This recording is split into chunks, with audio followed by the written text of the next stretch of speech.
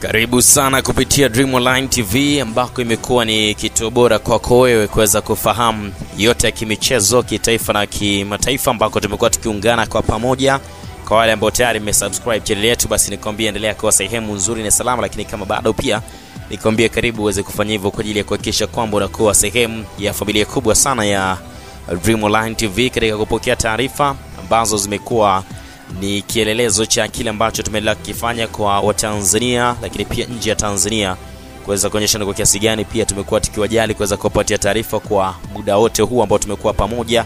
Mimi naitwa Kevin Novati, ninayo taarifa kuhusiana na mchezo dhidi ya Simba. Wekundu wa Msimbazi wanawakaribisha Azam kunako dimba la Taifa, ambako hapo awali ulikuwa umepangwa kuchezwa kunako dimba la Uhuru jijini hapa Dar es Salaam, lakini sasa limehamishwa, lakini ni baada ya ridhaa ambayo utafahamu imetoka kwa nani, lakini pia nini ambacho kimefanyika mpaka kuweza kuhamisha mchezo huo, lakini pia umebadilishwa muda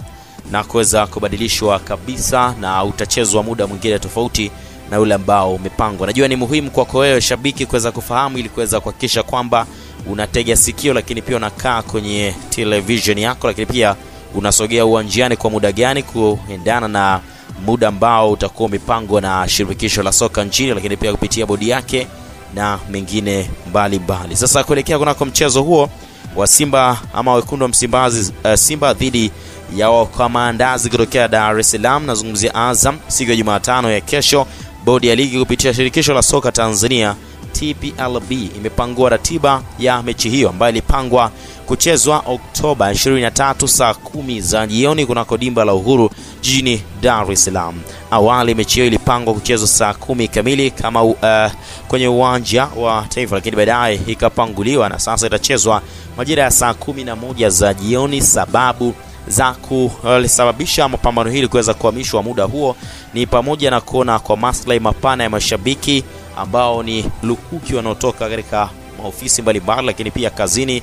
kwa majukumu ya kitaifa katika kuhakikisha kwamba taifa letu linaendelea kuwa taifa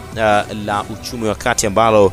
ndiko ambako rais wetu wa Jamhuri ya Muungano wa Tanzania anakotupeleka kwenye kuhakikisha kwamba kila kitu kinakwenda sawia. Lakini uamuzi wa kubadili muda wa mechi hiyo umekuja kuwapa nafasi mashabiki watakokuwa makazini kupata muda au kutazama mechi hiyo ama mchezo huu ambao ni muhimu kwa pande zote mbili kati ya Azam pamoja na Simba. Kumbukwe Azam wanaingia katika mchezo huu wakiwa na tension kubwa, hasa wakikumbuka kumbukumbu za mwisho kukutana na Simba. Kuna mchezo wa ngao ya jamii ambao ni mchezo wa mwisho kwa msimu huu 2019-2020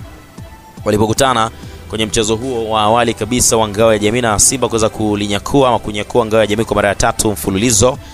kwa ushindi wa goli 4 kwa 2. Magoli yalikuwa kambani na Eldin Sharaf Shibub ambaye alitokea Sudan akisajiliwa kwa msimu 2019 pamoja na 20, lakini Francis Kahata Nyambura kutoka nchini Kenya alisajiliwa kutoka nchini Kenya katika timu ya Gor Mahia, lakini pia akiweka kambani goli lingine ni ni Clotas Chota Chama Mwamba Lusaka Triple C, akihakikisha kwamba shughuli inakuwa ni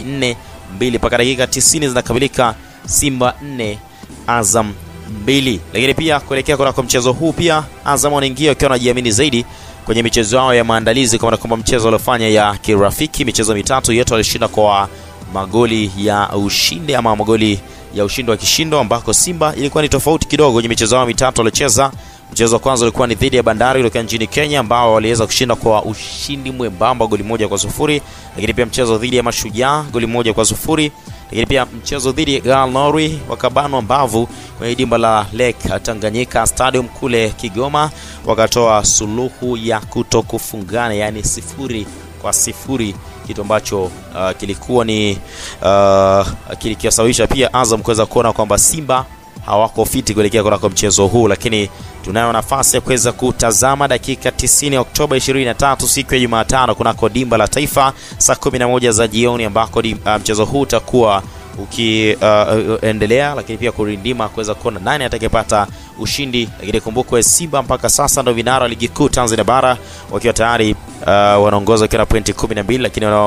Azam wakiwa wamecheza michezo 4 na pointi 12, maana yake wameshinda michezo yote. Lakini Azam mpaka sasa michezo yao mitatu waliocheza mpaka sasa hawajapoteza mchezo hata mmoja, wakiwa na pointi zao 9 kibindoni. Lakini mfungaji bora mpaka sasa ni Medi Kagere MK14 ambaye ana magoli 6 kwenye michezo 4 aliyocheza, lakini pia akifuatiwa na Miraja Thumani Sheva Shevishenko ambaye mpaka sasa na magoli 3. Mabadiliko mengine ni juu ya uwanja ambao awali ilipaswa mechi ichezwe Uhuru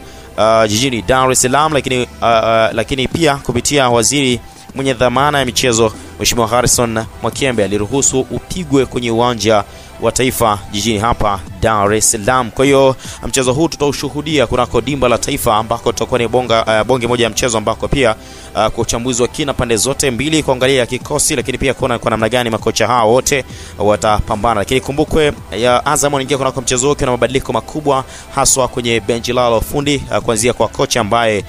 Etienne Rakiji anaonekana bilango iko wazi kuweza kupewa ama kukabidhiwa mkataba ndani ya timu yetu ya taifa Tanzania Taifa Stars, ambaye aliipa ushindi kunako mchezo dhidi ya Sudan walikuwa wakicheza ugenini baada ya kufungwa mchezo wa kwanza kunako dimba la Taifa goli 1-0, lakini kwenda kule ugenini wakapata ushindi wa goli 2-1, kitu ambacho pia kiliwapa faida aggregate ikasoma 2-2. Kwa hiyo goli la ugenini wana kwamba likawasababisha kuweza kusonga mbele, lakini pia inaonekana kila dalili ya kuweza kupewa mkataba na uongozi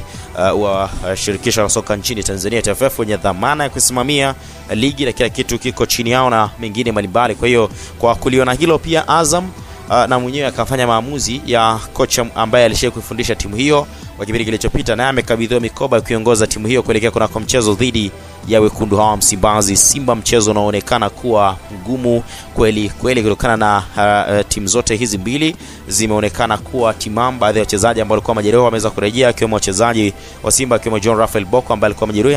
ameshakusha kurejea kwenye mazoezi siku 7 zilizopita na sasa anaonekana fit kuelekea kunako mchezo huu. Lakini pia baadhi ya wachezaji walikuwa na timu ya taifa, majukumu ya timu ya taifa, na wenyewe pia wanaonekana kurejea vyema kwa mujibu wa Patrick Ruimam ambaye ni meneja wa benchi la ufundi la klabu ya wekundu wa Msimbazi Simba kutoka Kariakoo. Mimi ni Kevin Nova, tuungane nasi wakati mwingine tena katika kuhakikisha kwamba taarifa hizi mbalimbali basi unaendelea kuzipata, unaweza kuzifumbata kwa wakati sahihi, lakini kuhakikisha kwamba una subscribe channel yetu ya Dream Online TV, kubonyeza maandishi mekundu ili ukasubscribe. Lakini kama tayari nikwambie shukrani sana, na endelea kwa sehemu nzuri na salama ya kuunganika katika taarifa zetu hizi zote mbalimbali.